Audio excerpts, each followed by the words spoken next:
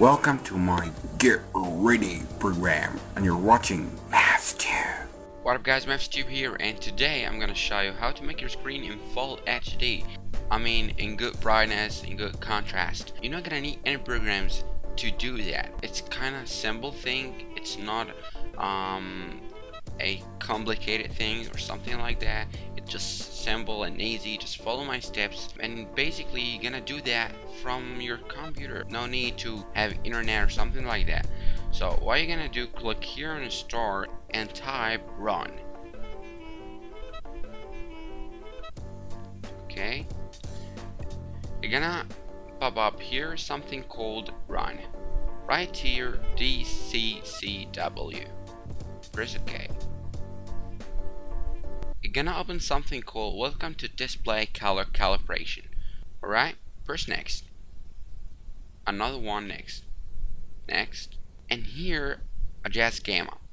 What you need to do is just pull this one to the end of this strip like that. Basically, I can now feel the difference, but maybe you're not gonna feel that with me right now. You need to try this method by yourself to make sure it's happening. It's not kind of loud or something like that. So please make sure you try this method before judging on this video. Press next. Press next. Next. Another one. Next. Next. Next. Next. Okay guys, here to compare this calibration with the previous one, click previous calibration and current calibration. So if you click here on previous calibration, you're gonna see your old setup calibration, like brightness is a little whitey and the contrast is not good.